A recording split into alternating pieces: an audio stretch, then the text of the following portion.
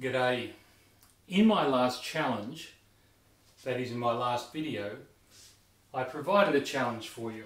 And the challenge was this: to draw a square, draw a decent sized one on a piece of scrap paper, all right angles, equal sides. The challenge was to divide the square into 10 acute angle triangles. Now, we had already learned how to divide an obtuse angle triangle into 7 acute angle triangles by, as it were, chopping off these two sides and using a pentagon. 1, 2, 3, 4, 5, 6, 7, all acute angle triangles. And I hope you notice, if that had 7 and this has 10, then this has 3 more. And it can be done in this way. If I choose a point up here towards the middle of the square, for example, and join all, that was a bit badly done, join all the 3 corners, 4 corners, these 3 triangles are going to be acute angle triangles. This one has an obtuse angle. So there's 1, 2, 3. And this one I divide up in that way. I draw a line up towards the top. I split it. I draw one across like that. And I have my 1, 2, 3, 4, 5, 6, 7 acute angle triangles plus these 3. And then my 10 acute angled triangles cut out of or separated from a square. So far so good. The question though that arises from this is, how do I know where to put that point? Can I put it just anywhere? And it relies on a very simple and very interesting property of circles, not squares.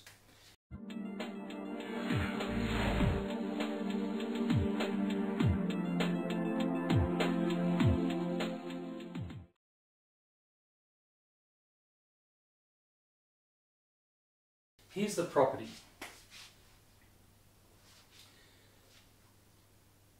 In a circle, I'm going to draw the top half of a circle, but just imagine it's continuing around underneath.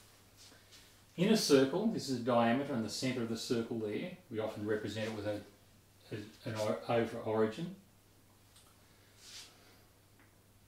There's a rule in geometry, which I trust you learn at some point, and hopefully you already know, that says this: that any angle that you draw in a semicircle is a right angle.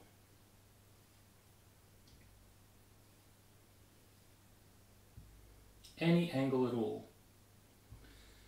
where the diameter subtends an angle at the circumference, at a point on the circumference. What does that mean? Well, it means that if I choose a point inside the semicircle and join both ends of the diameter, let's do this in green, it means that I'll get an obtuse angle, and if I do it outside of the circle, I will get an acute angle. But on the circle it will be a right angle. Inside obtuse, outside acute. So if I'm wanting to generate acute angles in a square, what I must do is this. I must, on this side of the square, put my pair of compasses in the halfway position and draw a semicircle, which will go through the centre of the square. So I draw a semicircle, and I do exactly the same on the other side.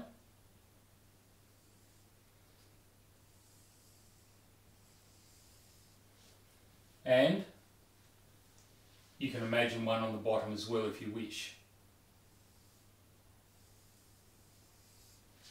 Why do we draw them? Well, if I chose a point inside this semicircle, it'll create an obtuse angle. But if I choose a point outside the semicircle, it will create an acute angle, a sharp angle. And you notice that I chose my red point outside. I chose the point outside this semicircle so that when I drew the lines out from this side, it would create an acute angle. And it's outside this semicircle, that is above it, so that when I draw the lines up from the bottom, because it's outside this semicircle, it's going to create an acute angle just like this one. And because inside the semicircle here, it's going to be an obtuse angle. So the construction to find the location of that point is to do just this with a pair of compasses, to draw two semicircular arcs, and I'll try and shade this area. Your point must be somewhere in that area in order to create 3 acute angle triangles and 1 obtuse angle triangle ready for you to divide the obtuse angle triangle up. Again, I hope you've enjoyed it.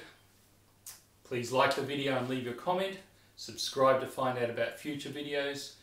And as always, I thank you for watching.